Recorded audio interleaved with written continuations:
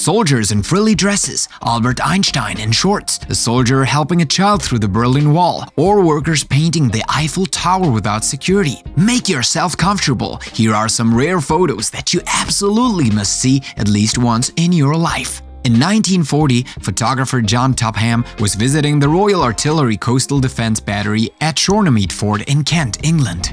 His objective was to photograph the British troops rehearsing for their Christmas charity performance, which in itself was an exceptional sight to capture. With his camera in hand, John Topham expected to see a troop of big guys armed to the teeth with impressive uniforms, but he was struck by an unbelievable surprise. Indeed, he saw a troop of soldiers marching in front of him, all dressed in dresses, tights, makeup, and wearing helmets on their heads. The fact is that a few minutes before, these same soldiers were celebrating. Drag shows and pantomimes were popular in the military at the time as a way to relieve stress and have fun during downtime. The soldiers had been called up at the last minute to deal with the approach of Luftwaffe bombers crossing the English Channel to stage raids on southern England. Thus, they did not have time to put on their uniforms. They barely had time to put on their helmets and get ready. So on the battlefield, the troops rushed in dresses and frilly dresses. The British wartime government naturally forbade the diffusion of these photos, because they could damage the image of the army by stripping it of all virility and thus stirring up the mockery of the enemies and their allies. The photographer, not understanding what was happening at the time, thought he was hallucinating when he saw such a spectacle before his eyes. But he managed to immortalize an exceptional and very rare scene, which is not likely to be repeated a second time in history. In 1957, this young woman with dark skin entered Harry Harding High School in Charlotte, North Carolina. Like many American citizens, the teenager aspired to a very advanced and brilliant education. The problem is that in this photo, the young woman didn't look very happy to be sitting on those benches, and for good reason. She was the first black woman to attend an all-white school in the United States. At the time, racial segregation in the United States was at its heights, so making such an entrance was considered an affront. In the photograph, the young woman was subjected to taunting and harassment from her fellow students, who mocked her with laughter and inappropriate gestures. Despite this, the young woman stood her ground and kept her place on the high school bench, even though she was bludgeoned and harassed for her skin color. Today, the person you see in the picture has aged and looks strangely more confident. She's very happy to have stood up all the taunts she has been subjected to. The proof is that she graduated from one of the best schools in North Carolina. She came out stronger and more confident, and that alone was worth it. On June 13, 1936, a German shipyard worker was in Hamburg as he was to attend the launch of the training ship, the Horst vessel, with other workers. But while all the workers were doing the Hitler salute, August Landmesser decided not to obey the orders and not to perform it, which was obviously seen as an affront. The reason was that he was in love with a Jewish woman named Irma Eckler. Their union was illegal under German law. After this, Landmesser tried to flee to Denmark, but he was found and sent to prison. He was prosecuted for, among other things, impregnating Irma a second time and thus dishonoring the Aryan race. After a stint in prison, he was sent to the army and was presumed killed in a battle in Croatia in 1944. Today, this iconic photograph still travels around the world, and August Landmesser became a great figure of the Nazi resistance. You know Albert Einstein, the greatest physicist of the century. You certainly know a lot about his work, especially about his theory of relativity. And it is because he is a very serious man that you have never had the opportunity to see him dressed in anything other than old shabby suits. And yet, you know that our Einstein has a crazy side, as evidenced by his legendary grin. We found for you one of the rare photos, maybe even the only one, where Albert Einstein is dressed, let's say, rather relatively sexy. Do you want to see it? Then get ready to see a nugget. In this picture, Albert Einstein is sitting on a rock by the sea, wearing a short-sleeved linen shirt and shorts, revealing his thin knees and lower thighs. A first in the history of science, Albert Einstein is accompanied by a journalist who is dressed in a suit. It is necessary to believe that Albert Einstein had, like everybody else, the desire to take a dip in the water and that he knew how to take advantage of his vacations. The rascal. And that's not all. If you have an observant eye, you'll probably notice these sublime sandals, revealing the tip of his toes, which give him a very delicate look. For God's sake, admit it, the result is not famous. This look is downright abject. You still prefer him in a suit, and you're not the only one, by the way. You have just seen a very rare photo of Albert Einstein, something interesting to show to your physics teacher during your next class presentation. Believe me, you'll knock his socks off, he who thought he knew everything about Einstein. In 1961, a German soldier was standing at his post protecting one side of the Berlin Wall during the war.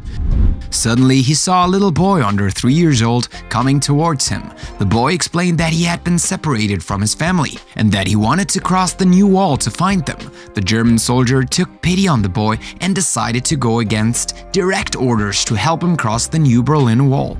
And this heroic act was immortalized by a photographer from afar.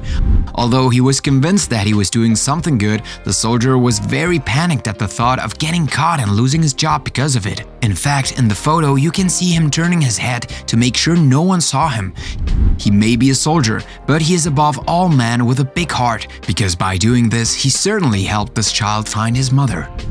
Margaret Hamilton is one of the women computer scientists and system engineers who have had the greatest impact on the history of science. In 1963, the young woman joined the Charles Stark Draper Laboratory at MIT to work for NASA's Apollo missions. She was in charge of developing onboard software for the spacecraft, which had to handle navigation and landing on the moon. She worked for many years on this project, which was considered crazy at the time. And in 1969, when she finished her mission, Margaret took a picture of herself in front of her laborious work to celebrate with dignity and symbolically the end of the project. The photo is exceptional and funny at the same time. Margaret Hamilton stands proudly next to the handwritten navigation software code that she and her team at the MIT Draper Lab produced for the Apollo program. The code consisted of no less than 17 registers, each consisting of thousands of pages. Stacked on top of each other, the logs were the size of Margaret Hamilton. To manage to get out so much in only 6 years, it is necessary to believe that Hamilton slightly squeezed the brain. But the good thing is that she became a genius, maybe even one of the greatest geniuses of the century. You are on a plane. You're sitting comfortably in your seat. You have room to stretch your legs. A stewardess comes over to offer you a hot coffee. The air conditioning cools you down, and as you look out the window, a question pops into your head. What were planes like in your grandfather's day? One thing is for sure, he certainly didn't have the same comfort as you. Well, do you want us to answer your question? Fine. To do so, we will answer you with a picture, but we warn you, hold on tight to your seat because there will be some disturbances.